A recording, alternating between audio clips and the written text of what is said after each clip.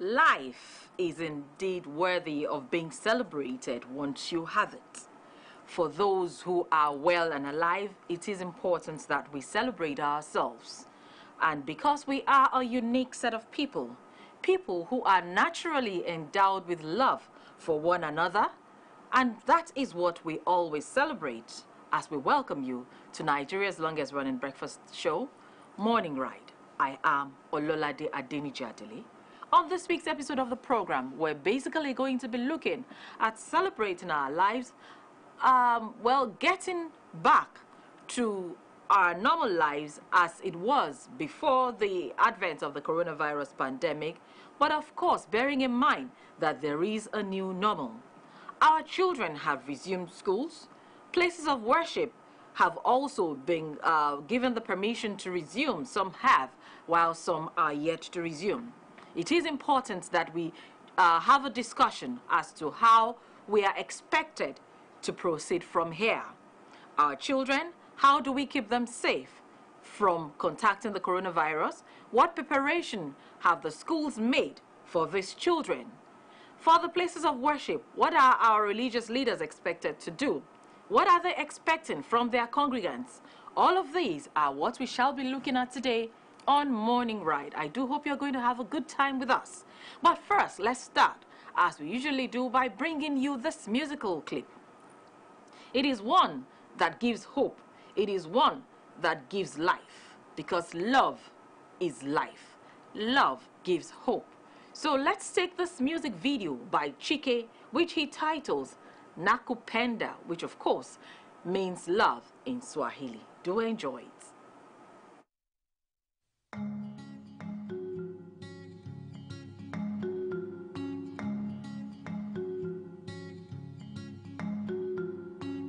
I know you're looking at me, you watch me like TV. You're looking at me 3 times in a row. If you want to say hello, just say hello. I think you look so pretty, you look like spaghetti, like you are needing some love. I don't know, but I've seen that look before. And if you don't say hello, I will say hello. Nakupenda, nakupenda, nakupenda, nakupenda. Oh my baby, it's oh my God. Oh baby, it's oh my God. Oh yeah. Nakupenda, nakupenda.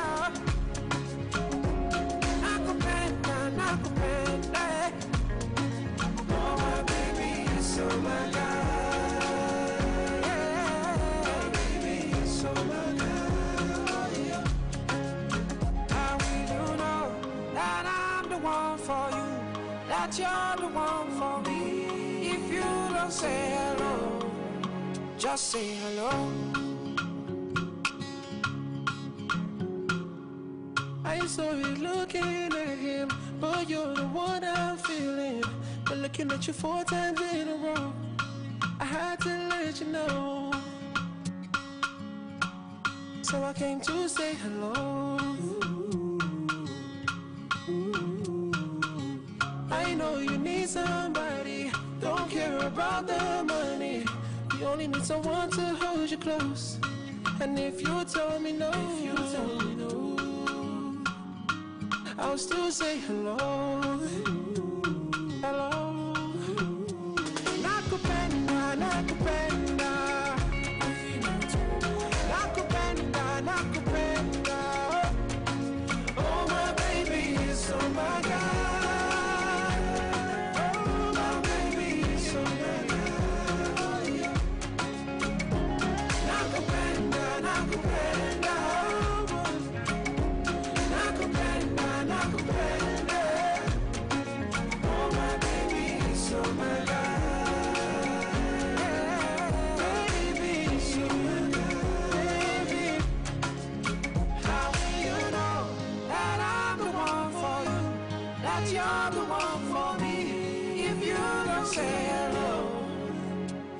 I go treat you like gold.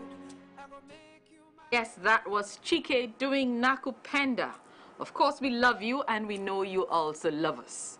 So having set the tone for the show today, it's time for us to take a look at newspaper headlines that trended in the course of the week, and when we return, we will look at the papers for today. Do enjoy it.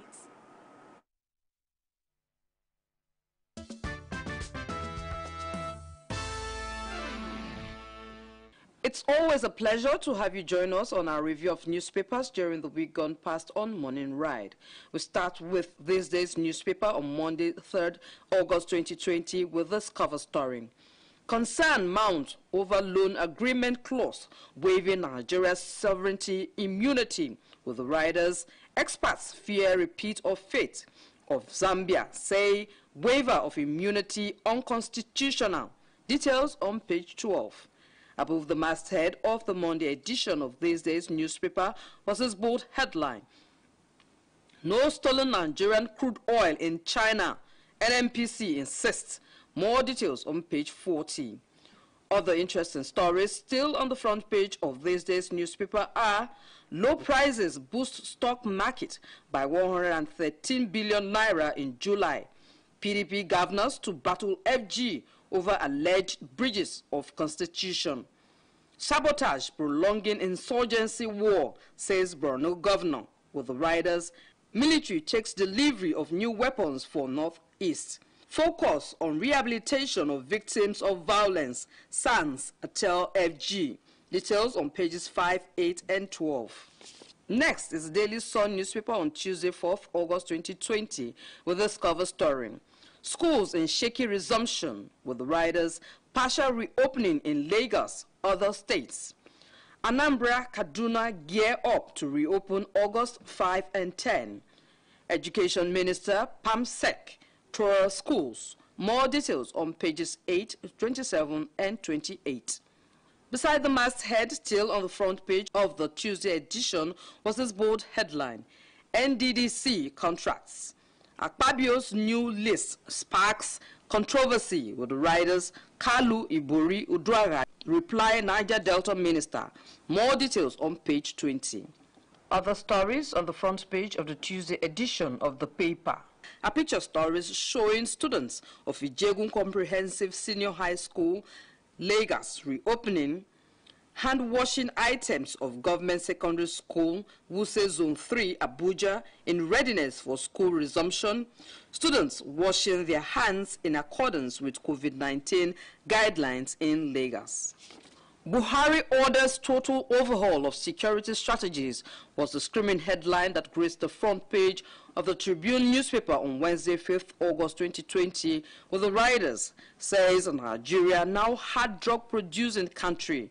Sultan Khan call for effective security of citizens. Governors meet today over degenerating security. Details on page 3. Other interesting stories above the masthead, still on the front page of the Wednesday edition of the Tribune newspaper, are: sovereign immunity clause.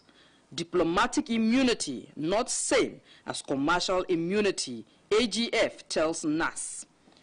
Another alleged 6.2 billion naira palliative fraud hits NDDC, with the riders. Distribution Committee Chairman petitions Senate. Details on pages 4 and 29. The Nation newspaper on Thursday, 6th August 2020, had this lead story: Zulum, governors await Buhari's response on attack, with the riders. Masari takes banditry case to Villa. 12 fighter jets coming for Air Force. Revenue crisis may push budget deficit above 6 trillion naira, was this cover story on the Guardian newspaper Friday, 7th of August 2020, with the riders. Government defies IMF on new taxes. Projects must generate returns to pay back debts. Operators ask for review of Fiscal Responsibility Act. Details on page 6.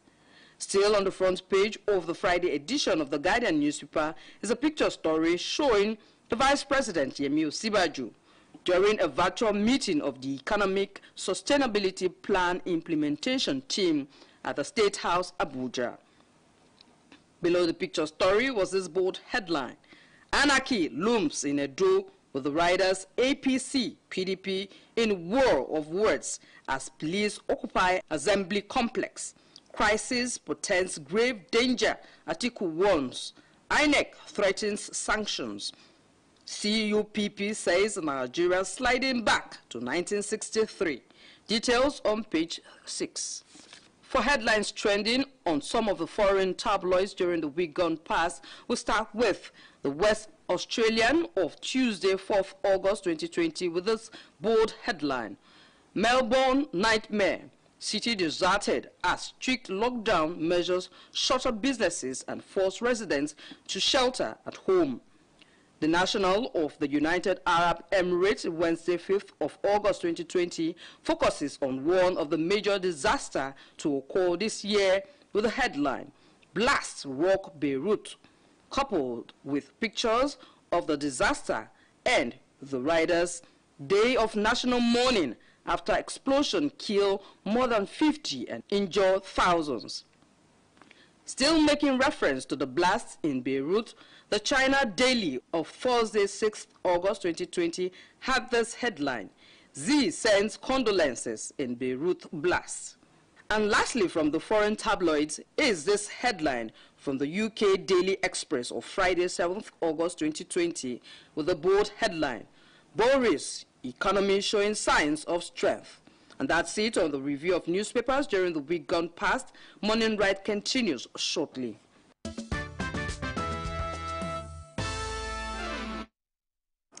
Yes, those were the newspaper headlines that trended in the course of the week. And right now it's time for us to take a look at those headlines that we have for today, talking about today's papers. And the only newspaper that we have for review today is the Saturday Punch. We start, of course, just beside the masthead. On page 16, most dancers don't have health insurance, use drugs. That statement is credited to the internationally acclaimed dancer, Kafi. Next, below the masthead, Aisha Buhari flown to Dubai to treat neck pain. That is on page 9. And on page 17, Jonathan cautions against politics of bitterness. The boldest headline on the cover page of the Saturday Punch says, Edo crisis. Pro-APC lawmakers list Obaseki's sins in letter to Malami. And the writers, I won't recognize factional speaker, says Obaseki, attacks Ganduje. Edo governor ignorant of constitutional order, says Tinubu. Oshiomhole has hijacked Ize-Iyamu's campaign.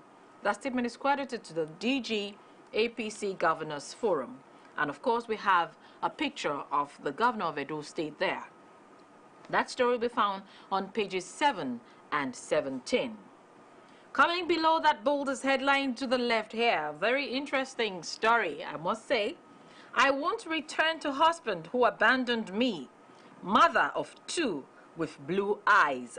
That story is on page 11, and we see the pictures of both the mother and the 2 children. The 3 of them, incidentally, have blue eyes.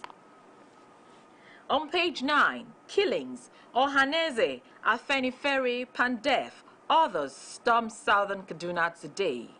And on page 10, COVID-19, mixed reactions as court finds Naira Marley 200,000 Naira. And on page, that's on page 10. Moving straight to page 24, Boko Haram ordered me to renounce Christianity or be another Leah Sharibu. That statement is credited to a freed victim of the Boko Haram, and it's on page 24. Still on page 24 also, we don't know where bomb that killed my brother came from. Sibling of Borno attack victim. And on page 15, in line with our discussion for this morning, our Lagos Ogun churches won't reopen. That statement is credited to the MFM, the Mountain of Fire Ministries. Going to the back page of the Saturday Punch very quickly, Osime, I want to emulate Maradona at Napoli. And coming below that story is the bold headline here, FG eases ban on outdoor sports. Fans clamor for football return, and we see President Muhammadu Buhari and the indoors of some sports here. Well, that's the headlines that we have for you. Basically, it's the things that we have been talking about in Nigeria. The situation in Edo State seems to be taking an alarming turn right now. And as usual on this program, we will just urge all parties to sheath their swords. It's the people that matter the most, talking about, the electorate. When it's time, they will go to the polls to make their choice of who exactly they want as the governor. But till then, let's all sheath our swords and see what that will bring for us. It's still morning, right? Let's take a quick break now. When we return, I want to believe my very first guest is waiting in the wings. But let's take this break first. What does it take to get ahead in today's world? To get your dream job? The perfect girl? Even a table at your favorite dance club? It takes moving fast. It takes moving at the speed of 4G. With Intel 4G LTE, you've got it all covered. That's because you have access to super fast unlimited data that enables you move as fast as the speed of light. Now, no download is too heavy. No conversation too long. Nothing is impossible. Get Intel 4G LTE Advanced today and do so much more. Intel. Live more. Imagine this. Your friend says to you, "Hey man, look what my big bro sent to me. It appears there's an easy way to stop the virus from entering your body." And then you say, "Oh wow, please forward it to me, let me share." And then you send it to one person who sends it to other people and they share it with other people, all without verifying this information. This misinformation might get more people infected and lives lost. Now, imagine this. Your friend says to you, "Hey man, look what my big bro sent to me. It appears there's an easy way to stop the virus from entering your body." And then you say, "How sure are you this information is legit? Is it from the WHO or the NCDC websites?" Dude, please verify every information about the coronavirus from the NCDC or the WHO websites. Well, you see, you have just stopped the spread of fake info.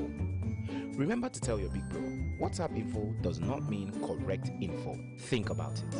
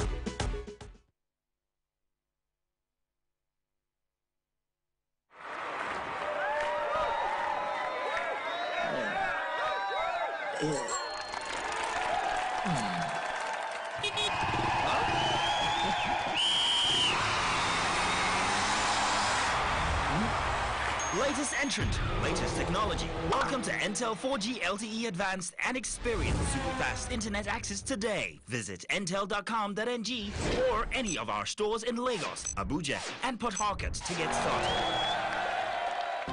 Intel. Live more. Glad to know you're still here with us. The program is Morning Ride. And like I said, my guest is actually waiting in the wings. Our children have been asked to return to schools. Parents have been asked to, send their kids back to school, especially those kids, those children that are in, the examination classes, talking about the final year students. Now, the Lagos State government has put in a lot of efforts to ensure that our children are safe. But it is important that we actually hear and know what exactly has been done and what is required of parents and even the students. And joining us for this discussion, I have with me the Honorable Commissioner of Education, Lagos State, in person of Mrs. Folashade Adefisayo. Good morning, Honorable Commissioner. I'm glad to have you here with us. Thank you for having me. Good morning. Thank you too for joining us. Now, our children have returned to school.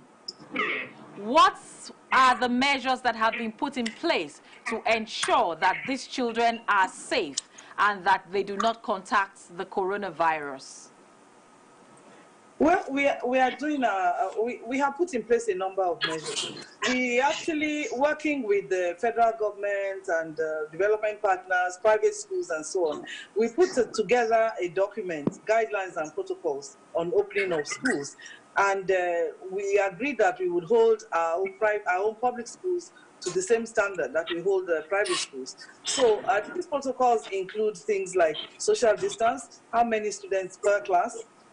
We are doing a minimum, we are doing between 20 and 30. Maximum, no class should exceed 30, and 30 would be a large class. At the entrance of every school, we have put in wash hand basins and soap together with hand sanitizers. That's to ensure that as students are coming in, we take their temperature, they wash their hands, they go to their classes, and of course, no mask, no entry. And Governor Babajide Olusola Sanwo-Olu has issued masks to every child across SS3 in the state. So I think those are some of the measures. And of course, we are asking the same of our teachers as well. Because while we must protect the children, we must protect the teachers who are teaching them. Exactly. And the teachers, too, are held up to the same requirements: washing of hands, temperature taking, social distance, and so on. So these are no visitors in school. These are some of the measures that we are taking. Okay. This is only for day students, right? Only for, pardon? Only for day students. Only for day students. Boarding students are not. I mean, how are you handling the situation of boarding house students? Oh, the boarding houses. So since they are the only ones in school, they'll spread across the whole school. For social distance. They mustn't go back to their old dormitories. What you do is you make sure that you spread across the school, obeying the laws of social distance of 6 feet between each child. So it's exactly the same requirements, but in the boarding houses. And of course, we expect every school to have fumigated their school before opening, which we did as well. So all those things are in place. Okay. Now, you mentioned that it's a maximum of 30 students in a class. And I'm wondering here, isn't this rather large, considering the fact that it is only the students that are in the examination classes, I mean, those final year students that are allowed in school? Do we still need to have as many as 30 to really ensure social distancing amongst the students? Because I'm wondering, how big is the class? Are about 2022. Okay. Because I've been to so many schools myself, and I have reports coming in from the field as well. Most of the classes, if it gets to 30, they are using the assembly hall or something. Okay, okay. Yeah. All right. Now, moving away from you know, the number of students in the school in each class, I'm wondering now, and I'm sure a lot of our viewers too, because parents have expressed a lot of concern. These are children.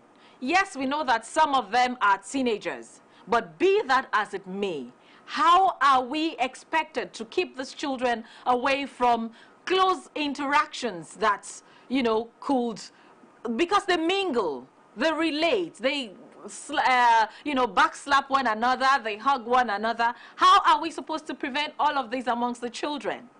Is it possible? It is. Well, we've told them what they should do. We've told them, we've given them a lot of, there are a lot of pep talks about all this. And we are also ensuring that in schools, we're not gathering. Like, we're not doing things like assembly. We're not doing things like lunch. No, nothing like break time. And that's why they're closing a bit early so they can go home and eat. So that we ensure that the children hardly have activities that require for them to be close. You cannot eliminate the odd students who will play with each other. But as much as possible for a school, we've done everything we can to minimize contact.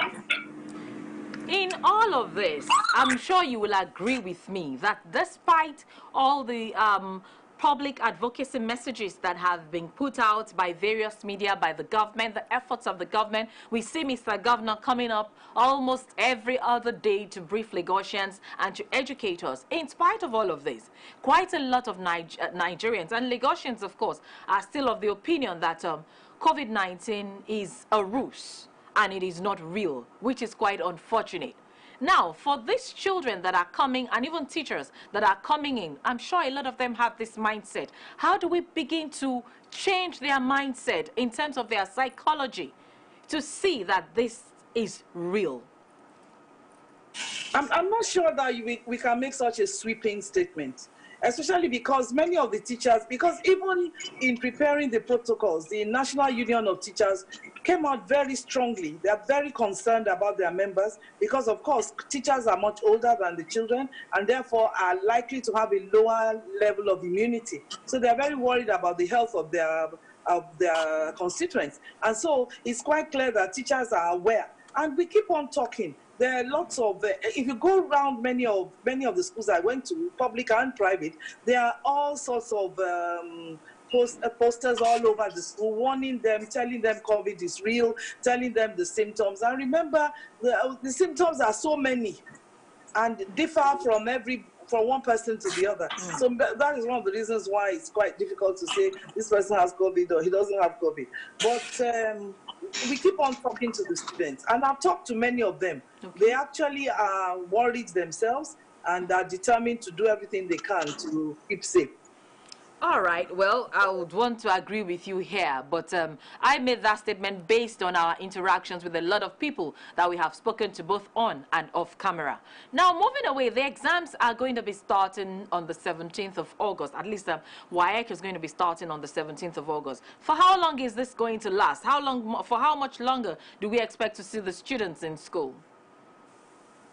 Maybe like 5 or 6 weeks, but don't forget that NECO starts immediately after WAEC. Wow. So some students are going to be in school till about November. Till November? But school... Yeah, those that are doing NECO. Okay. WASC. Okay. Now, any hope for the other students that are not in these final examination classes? I mean, anything in the offing in terms of resumption? Are we hoping for schools to resume anytime soon?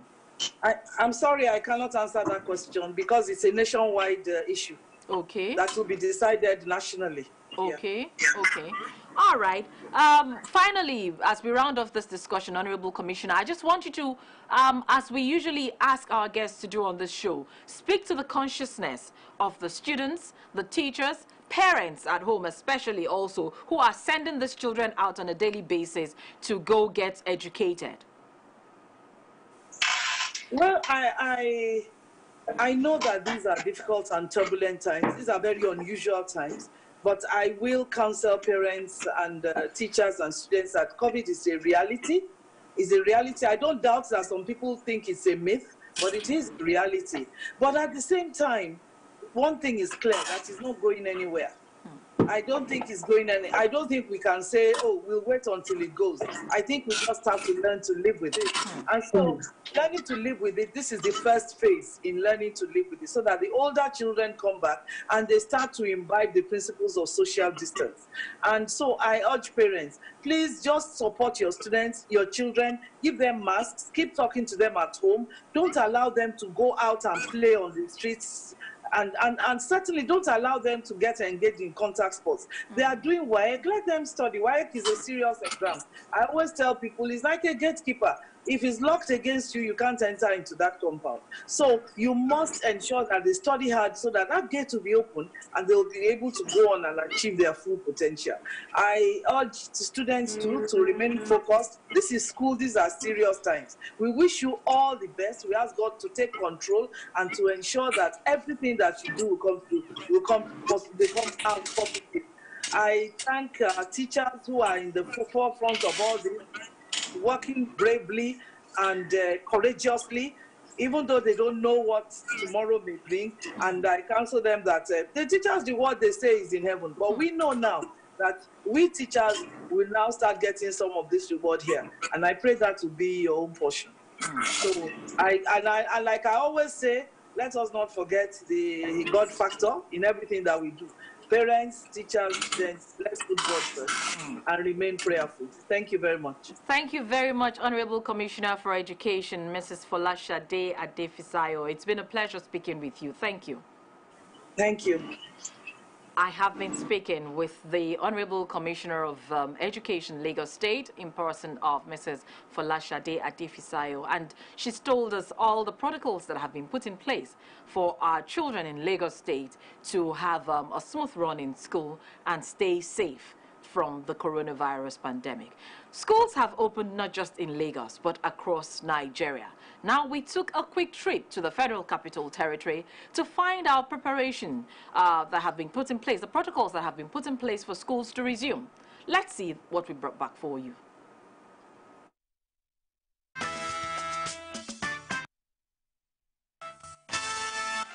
You know, we are transitioning into blended learning. It's a hybrid type of education. I'm not sure that all the children will be coming back into physical structure. So there will be a lot of children that probably will be learning from home. So we're going to, you know, that's why the training occurred, because we're going to be teaching in class and also teaching the children at home at the same time. What we have stationed hand washing stations around the school. When you come in, you must go and wash your hands first, and then once you get into the reception area, you're given a sanitizer. We also have some kind of mist fumigation thing so that it decontaminates you as a person. It's very safe, so it doesn't hurt or harm any child in any way. We will advise parents to stay outside the gate, just hand the children over to us, and then we bring them into so that the contact and a small isolation room for anything that comes up, God forbid. So different things. That's why Lakeland School is introducing the blended learning system, whereby as classes are going on in the physical structure, it's also going on online. So the children can be at home and learning, seeing their teacher teaching the other children in class at the same time. So that's what we are going into.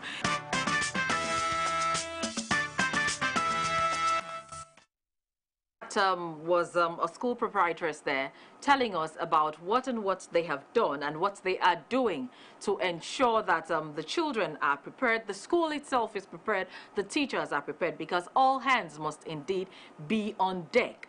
Our children are our future, and we cannot afford to gamble with our future. We cannot afford for children to bring the COVID-19 back home to parents, especially the elderly. It's still morning, right? It's time for us now to take a look at our health as we join Dr. Maimuna Kadri and Dr. Martina Agberi on The Physicians.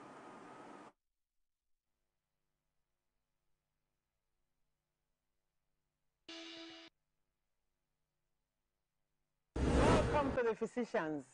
Today we'll be discussing childhood cancers. Childhood cancers.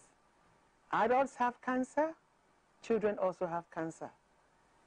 It is actually very heart-wrenching, but it is what it is. This is The Physicians, where your health is our business. My name is Dr. Martina Agberi. Dr. Maimuna Kadri. Welcome to The Physicians.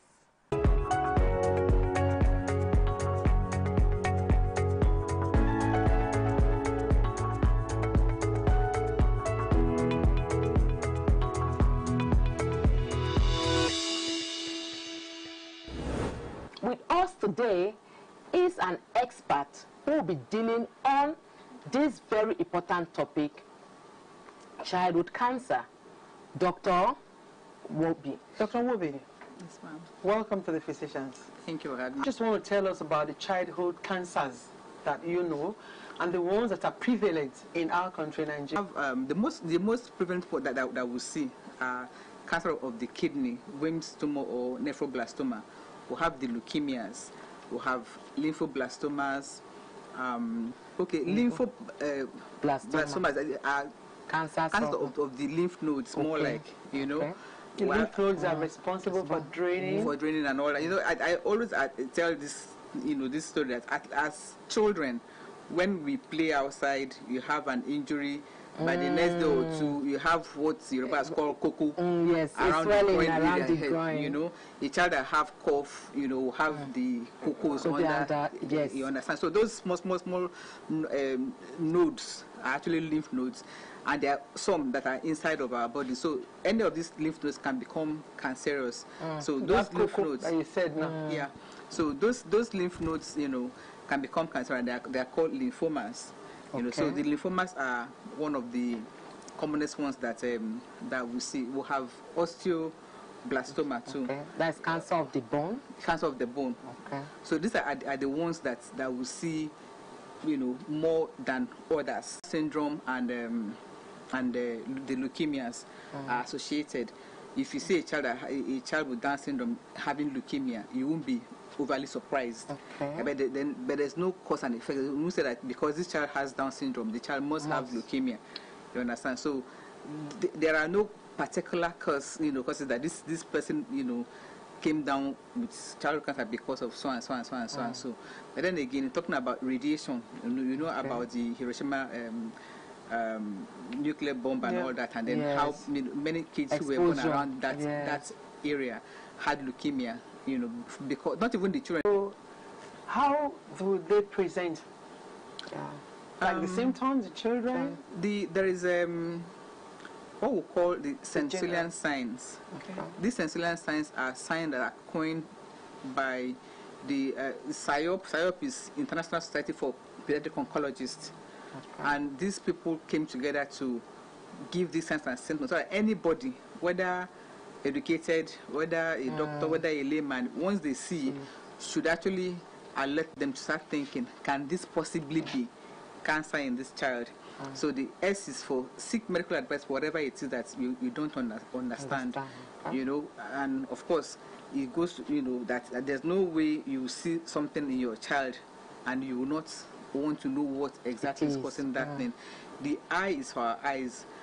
Any changes in the eye, a new squint, bruise around the eye, you know, whatever it is anything that does change in the eye, please take that child immediately for further investigation. The L is for lumps anyway. Just like we talk about the lymph nodes, we could actually have, you know, swellings in the body. The U is for any unknown, just like the S. Any, you know, you see a child bleeding into the urine, the child having fever consistently, and there's no cure. You've treated for malaria, you've treated for urinary tract infection. Meanwhile, the thing is still ongoing. You know, that child should be investigated. The A is for aches, fractures, whatever it is that, you know, is not usual for that child. You know, because we have similar signs and symptoms that could be innocent, like let's say fever, anemia, bone pain, which we see in malaria, occurring to in a disease like leukemia. You understand? So whatever it is that you're not comfortable with, please take that child for further investigation. The N is for neurological signs. You know, early morning vomiting, projectile vomiting, change in the pattern of the child's walking, depression in the child that was formerly happy, doing poorly in school, constant headaches. Could there be any, you know, space occupying lesion in the child's skull? That child should be investigated. So that is the sensorial signs. Are there children that are more at risk of having childhood cancer than other children? And like I said, people like maybe a child that has Down syndrome, for instance. But then you see, the thing about it is that let's take a cancer like a neuroblastoma. Abroad, there are tests that are done while the mother is pregnant. Especially in families that have experienced such. You know, so you have the mother, they take the amniotic fluid and test, and if it is positive, then now that baby is followed up for life, so that if the cancer does come up, they are on it and they're able to help the child as quickly. They said 25 by 25, that's 25% cure rate by 2025. We'll have less than that. They are now talking about 60% by 2030. And I'm saying, let us even get it to you know, to 30, you know, by 2025, and then see how it goes. You know, abroad we'll have up to between 80 and 90% cure rates.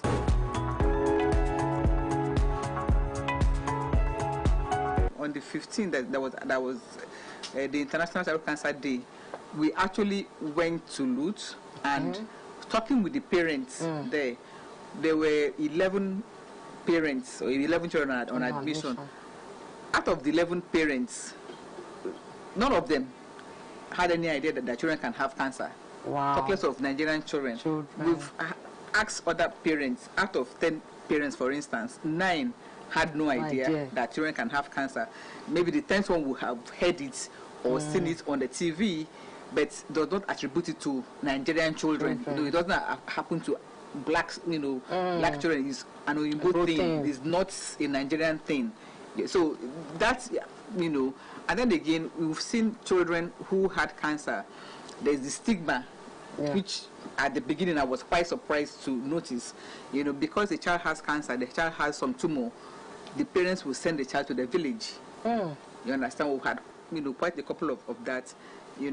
Dr. Bester was talking about cancer affecting the family structure. It does affect it totally. Unfortunately, our fathers sometimes behave very funny. We've had fathers who have come to us to ask for DNA testing. Seriously? Thinking that the child is not his? Yeah, people are even wiser than I was then, because I was like, DNA. I actually thought, because the man's child had this particular one, his daughter had leukemia. So when he talked about DNA, I thought maybe he was trying to find out the particular leukemia so he can attack it squarely. It was the nurse that was telling me, that is not Doctor, now for you. You don't know this kind of people. No, don't be like that. You won't know if Pekin. Can you imagine? And at that time, the cost of the DNA test was $1,000. It was about 156 naira per dollar. Even if it's not his child. That is it. Because we have people that are caring for cancer patients that are not, they don't belong to them. If he finds out that it's not his child, what would he So talking with him, I said to him, I called him, I said that, why do you want to do the DNA test? He said, Bibo woman. See, for my place, they ask us before we marry. Me, I ask question. For my family, cancer no dey my family. For my wife family, no cancer. So that means this weekend is not a match. Can you imagine? One of them that was sent to the village, when the child's maternal grandmother that he was staying with died, the mother went for her mother's burial. On coming back, she came back with the child. The man, her husband, the boy's father, refused for that child to enter into his home. So straight away she came for admission and admitted the child, and that was where the child was until the child passed. We had families whose financial situation changes because somebody have to stay in the ward with the child. Most times that person staying will lose his or her job. So these are some of the effects of having a child with cancer. Yes. How do you protect the family? First of all, even the admission fees abroad, subsidized, a country like Rwanda, for children is free.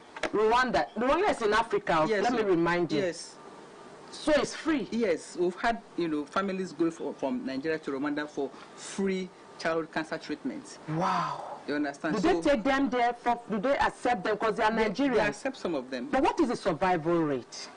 Like I said, it's roughly about 20-25%. Right now. Right now. And we are hoping to achieve 20. By 2030, WHO says we should aim to achieve 60%. What do you think?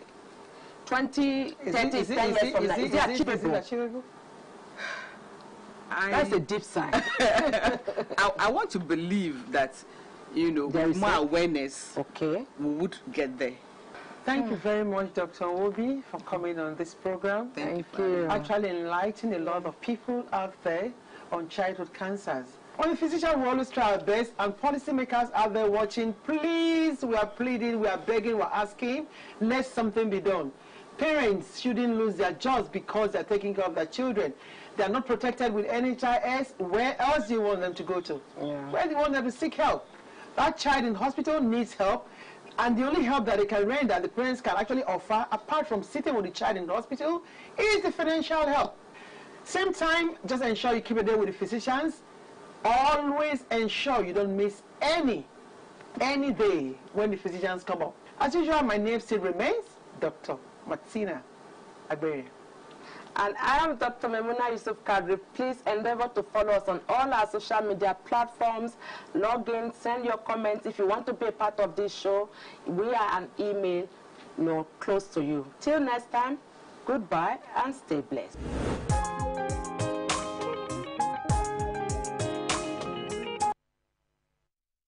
Yes, indeed. It is important that we stay healthy.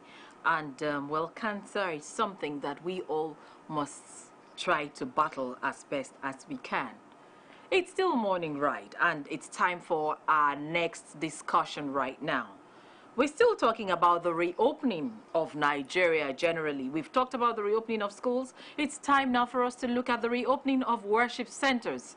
And to discuss this, I have joining me on the program today a representative of the Christian faith and a representative of the Islamic faith. And for the Christian faith, we have joining us Pastor Tokumbo Shubuloluwa. Pastor Tokes, as we always call you. Good morning, and how are you, sir? I'm blessed. How are you too? How are you doing? Very well, thank you. Also joining us. Thank you for inviting me. Thank you. Joining us as well is Imam Abdul Karim Shafiu Majemu. He's here to represent the Islamic faith. Imam, good morning, and how are you too?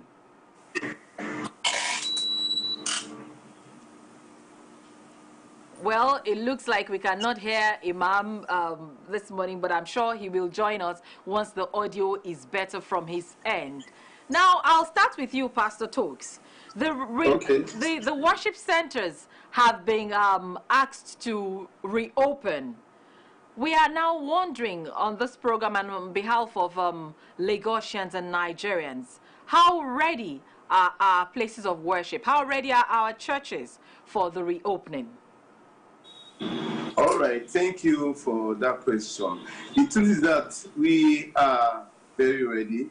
In fact, we have been anticipating this reopening for a long time. Right where we are, that I am pastoring, the Redeemed Christian Church of God, King's Royal Palace. In fact, for the past 2 months, we had thought that the church will be open. And all through that time, we have been getting ready. And we used the opportunity to renovate the church because that would have been almost impossible if all services were going on. The Bible said that all things work together for good. So it works together for our good. The church was renovated. And in addition to that, the Redeemed Christian Church of God is a mission that normally put into cognizance the safety and respect of the people. So all the stipulated regulations we have put in place. At the entrances and exit points, we have hand washing equipment. We have the water running. We have sensor taps so that nobody will need to touch any of the taps before washing their hands. Oh. And we also have the hand dryer that we are getting to put. We are putting that also in place. And also the sanitizer, automatically dispense sanitizer, we are putting in place. The social distancing has also been put in place. In the Redeemed Christian Church of God, we have a body that we are under, and some senior pastors have been made to go around all the parishes to ensure the compliance with COVID-19 rules and regulations. And for example, in the parish that I pastor, a senior pastor was around over the week, in the course of the week, to ensure our compliance. And I too had to go to some other parishes that have been assigned to. So in the Redeemed Christian Church of God, we are very much ready. In addition to this, we are making available some tablets that the registration of people that will be coming to the church for each of the services will be done, so that there won't be any contact. We are going to be encouraging people to do electronic transfer of their offering. But the option of having the offering basket placed at different portion of the auditorium will also be put in place. We will have extra face masks for people that might forget their face mask at home. And at the entrances and exit point, we are having some graphic illustration and writing. No face mask, no entry. Then inside the auditorium, we are also putting up some graphics at different points in the auditorium to get people reminded that there shouldn't be any hugging, no high five, no handshake in the auditorium. Each of our services, we are going to be having 5 services, so that we'll thin out and spread out the number of people that will be coming at any point in time. Each service will not go beyond 55 minutes. Fantastic. Which immediately after each of the services, we'll have our team. We call them C19 compliance team. They are in-house people that have constituted that team. They are going to help us to disinfect the auditorium before the next service will start. They are uniform people. We are going to kit them very well so that they will be able to do that assignment. And we also putting in place something special, that in the course of the service, at the beginning of the service, we are going to be having a sort of a jingle or an advert or a video play out for about 1-2 minutes that will remind the worshippers of the do's and don'ts of their coming into the church, so that they will not relax and forget about this thing. What you should do when you get to church, what you should do when you are in church, immediately after the church, no gathering anyway. It's going to be played on all the screens that we have in the church as they entered at the beginning of each of these services. And all right.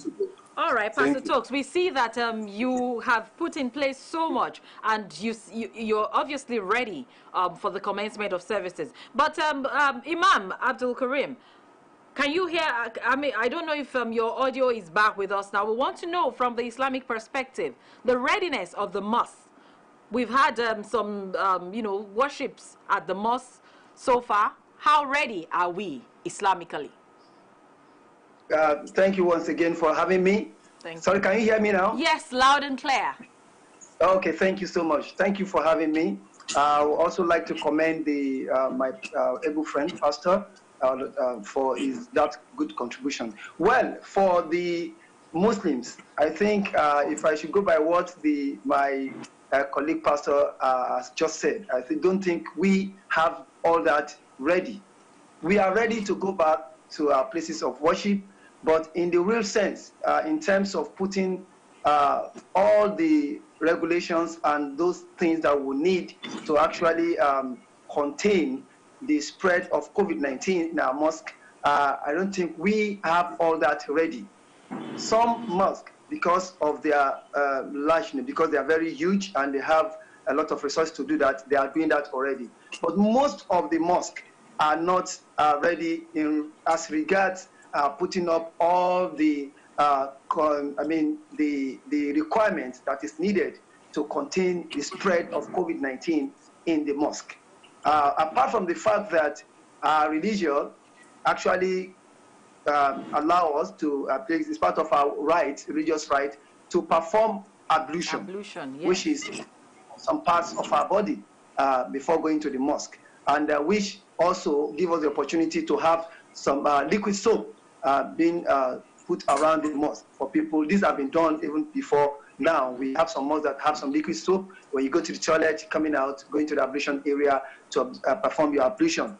But sincerely speaking, in terms of monitoring and also educating our people before coming to the mosque and doing certain things as regards COVID-19, containment of COVID, spread of COVID-19, we don't have that. We don't have that. Some mosques already, they have mapped out the standpoint. I mean, when the assembly where you hold for salat, that to actually give room for spacing, that had been done. We also have the opportunity of people actually washing their hands properly before coming into the mosque. Also, avoiding hugging. I mean, when, you know, it's part of our right in the mosque.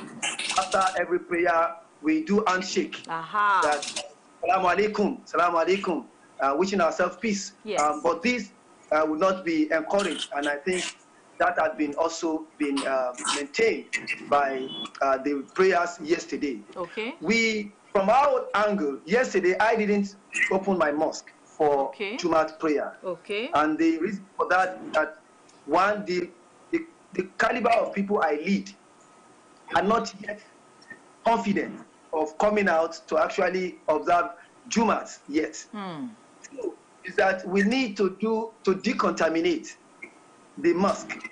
For instance, the mosque that has been deserted for close to about 4 months.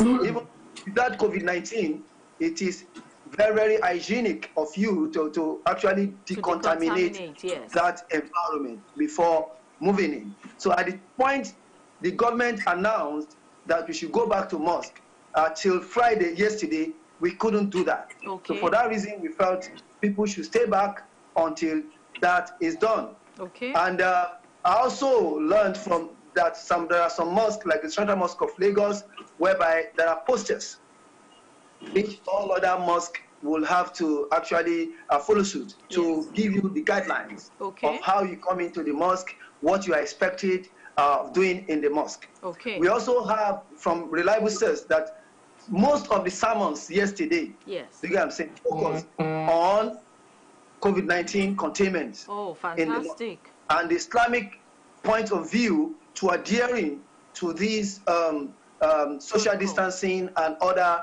measures to containing and curbing the spread of COVID-19 in our mosque. Okay. But I must tell you that a lot of mosques that won't be able to do this now. And our advice for them is to stay back and see how it goes with those who have resources to do this at this point in time. We are also encouraging a situation whereby, in order to reduce the number of people that will that will be coming into the mosque to observe Jumat at particular time, in compliance with the government directives, we need to do what we call a Jumat shift, whereby some certain numbers will be allowed into the mosque to observe Jumat prayer. An imam will lead the sermon and the prayer.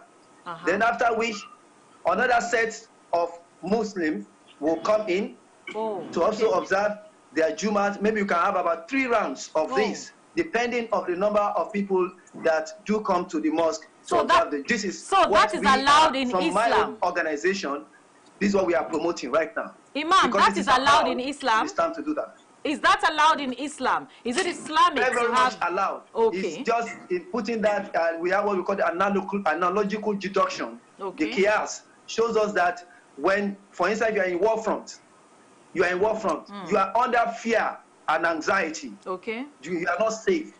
And you need to observe your prayers. Yes. You can say you have to do that in sections. You sectionalize it. You share yourself. Why some people are outside taking care of your security, others go into the mosque and pray. When finishing that, the other will come in and pray. So we are bringing that law into the COVID-19 issue as far as Jumat service is concerned. And to me, I think, and to most of the scholars, this is a welcome idea that we are quite actually promoting within the time. All right, Imam, I want you to rest on that as I call on Pastor Tokes now. Pastor Tokes, the church has put in so much to ensure that the COVID-19 protocols are observed, both social and medical. But I'm sure that there are requirements of the congregants, people that will be coming to church to worship. There are certain things that are required of them. What are those things that congregants are expected to do, both before coming into the church and when they are in church for worship? So, sorry, can you take that again? I said there are certain requirements of the congregants, the people that are coming into the church to worship. What are they expected to do? What protocols are they expected to observe, both before coming into the church and when they are in church? Because the times are different now. Thank you for that question.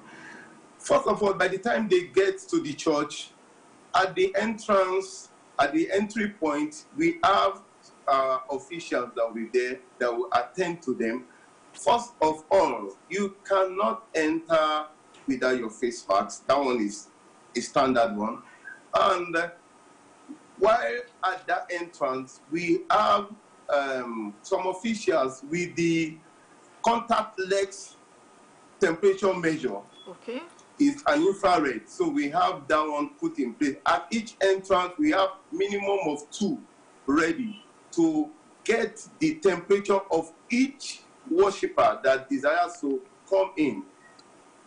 At the advent of having any temperature that is higher than the stipulated one, we have a place called an isolation place that we have made ready by ourselves so that we can actually take the person aside.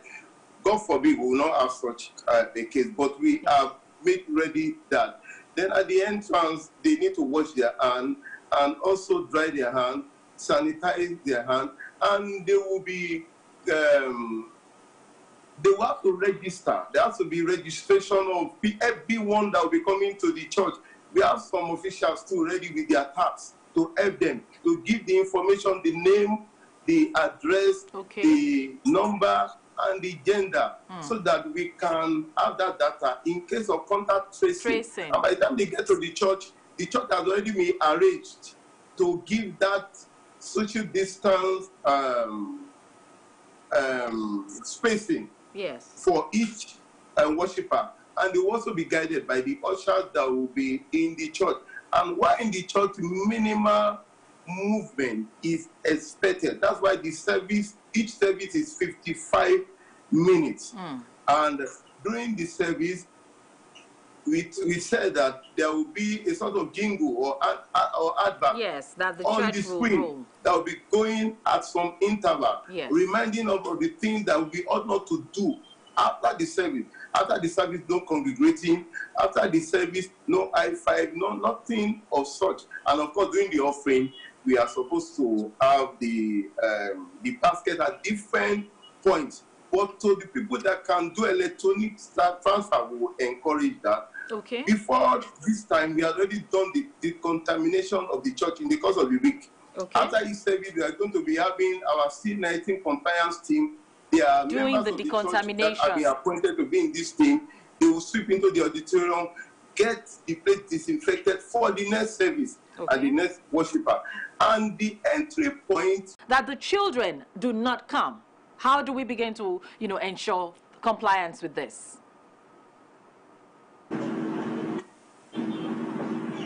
Are you talking to...